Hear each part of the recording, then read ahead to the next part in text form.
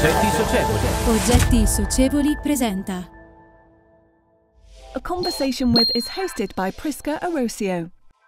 My name is Ziggie Bruhn, and I am an artist, and I have a little shop with my art in Copenhagen, homemade art. And I teach drawing classes for kids. And before I was also a Kundalini yoga teacher. So I have had a big interest in yoga and Buddhism and these kind of spiritual things. The reason why I invited you today is because, of course, you do art, but also I was interested actually to hear a little bit more about your philosophy and how do you approach your philosophy and how this has been also influential during the lockdown, also in relation to the workshop that you do and also teaching arts to kids. I've always been doing art, so that's kind of just been there since I was a kid, you know. That's just natural for me. But then in around 30, I lived in New York, and somehow New York was so stressful. So I don't know how I got into like spiritual stuff. And then I thought it was so interesting, you know, like I followed different spiritual leaders, you know, I went to see them in different countries. It kind of became a hobby to check out spiritual leaders. And then I found the Kundalini yoga and I started teaching that. And then through that, I found Nam-myoho Renge Kyo Buddhism from Japan, Nichiren Buddhism. And it's so simple. It's just chanting Nam-myoho Renge Kyo, but it's so powerful. And so I got really into that because it was like my life was transforming so intensely. And I was teaching yoga at that time also. And I just draw, like it felt like it was like 10 years of my life where through just chanting and teaching the yoga, drawings just got so intense. So first, I think I didn't think so much about other people, but I was more interested in like different life conditions. In this Buddhism, you say like there's 10 worlds or 10 life conditions. You can have Buddha nature in all of them. So I kind of got interested in that of like drawing and being and living my life. So, you know, things come up and sometimes you are happy, sometimes you are sad, sometimes everything is going well, sometimes it's going very bad. Do you know what I mean? But drawing through it all and like seeing these, like that there is this beauty in any of the life states. I use chanting a lot. So, you know, I would chant.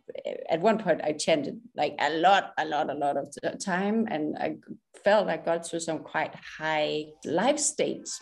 And then, of course, the lockdown came. And I must admit, I got really scared. Like first, I was like, because I love life, and it was like it looked so dark. And then I had made a drawing of those birds in one of the chanting sessions.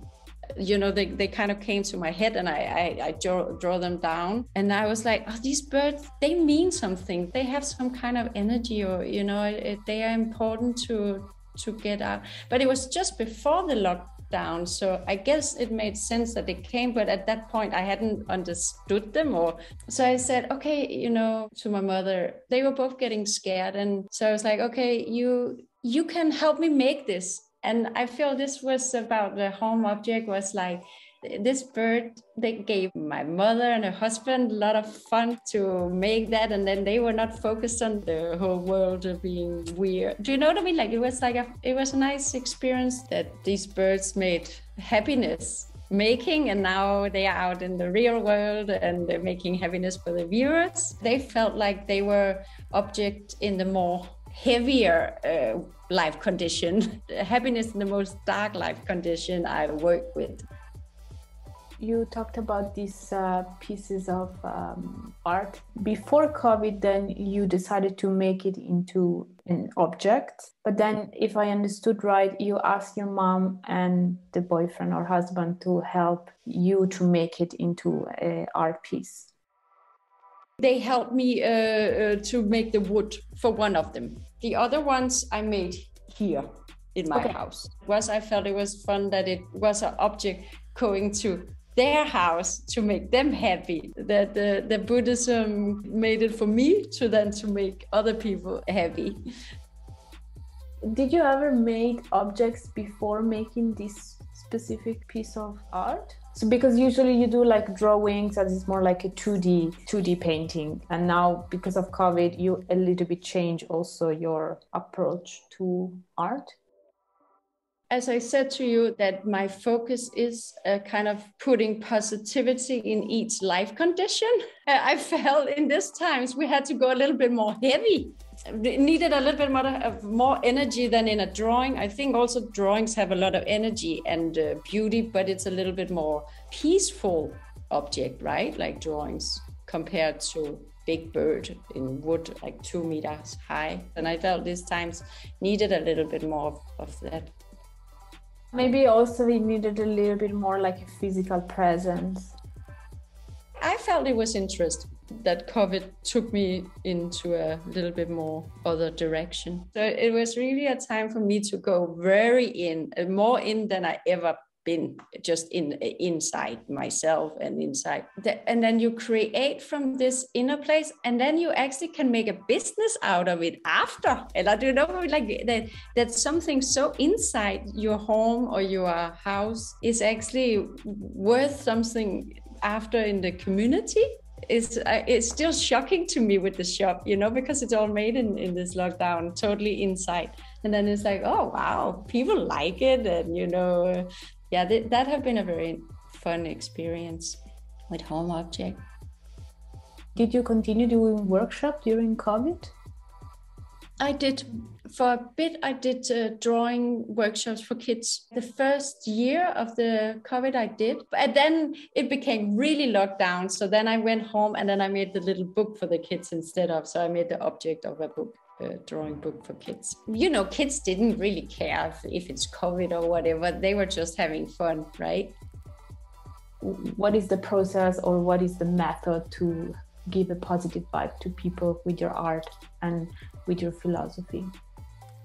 I always believe that you first have to make yourself positive. I have a quite strong practice with yoga. Like I still wake up at 6 o'clock and I do my yoga, and then I chant maybe 2 hours or something to be the best of me and for the world. At least I feel I get off myself, my heart get clean, and then I do my art, or then I teach, or in that way I try to do it as pure-hearted as I can. For my art making, I use a quite neutral mindset. Like I never think of what I am drawing, or I just zone out and then I let it come in a way. I would say in my own life, my own process with it have been extremely healing. Like I healed so many things through drawing. I've never focused on anything negative in my art. It's never the focus. It's more like, okay, this is a little bit more of a heavier energy, so we need to bring some more positive energy forward. I believe in that. I think it's important to stay on a positive vibration. So you start from yourself to then go to the other people. And I can see how it have been working, because I used to maybe be much more self-centered, and now it's like then I teach the Kundalini yoga. Then I went to India and teach the drawing classes for kids in a children's home, and then I came home and I wanted to open the school, because my heart gets more pure or something. It's natural that it wants to give to others. Of course, you do make art, but at the same time, I think is fascinating about you is the fact that you are also trying to give the tools to other people to make art. You're right. I want to give other people this experience too, because I think it's quite beautiful what art making and also what true to your inner source can do for you. I have friends that they can stress so much about something outside of them, and it's like you can sort it out inside. I think it's interesting to being a human, and I love creativity. That it kind of makes proofs. Don't you feel like that with objects? It's like you probably also have it with your book. Like that's a proof of your life condition and your love to others and to your friends and to art making. Like it's your heart. And I think this is so beautiful about making objects. We are showing our essence through art. Yes, you're putting your heart in it and you're trying to make a better world with your own small pieces of art or your own small gesture, everyday gesture. Yeah, and I think also if we just, I'm not the type but I'm not like so broad, but I think just because I'm not like so, I'm an inward person, I have to do it this way, and that works for me. I think there's space for all of us exactly as we are. And I think also that's what my philosophy says, that we all have a mission and it's so different for each of us. I think also creativity is really important for kids and for everybody, really, like to express themselves. It's a place where we can really be pure, right? Like there's no judgment after when you put it out, but when you're together with an object in your house, just you and the object, there is not like, well, at least not for me. I don't judge it. I just do it. And I love this freedom in it. How were you using your living space at home and how this has changed during the lockdown experience?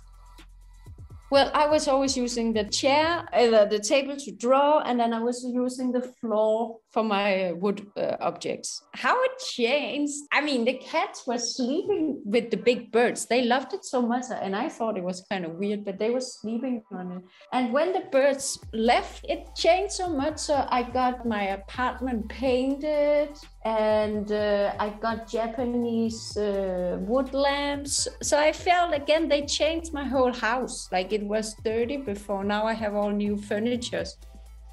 What type of value do you personally give to your object and how this has changed during your lockdown experience?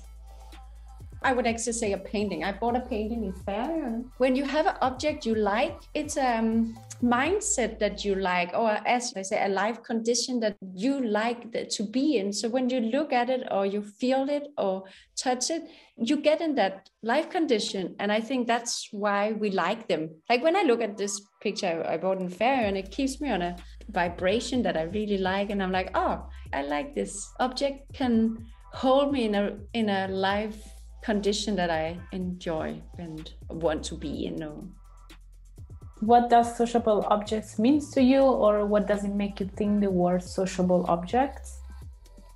I think the picture of it is we all took our favorite object in our hands and we stood in a circle. Like how cute it would be, like the whole world, like you with an owl, me with a big bird. Like it's kind of a way of sharing your heart, right? What you like. That's the picture I get of it. What it means to me, social object, it means happiness and joy.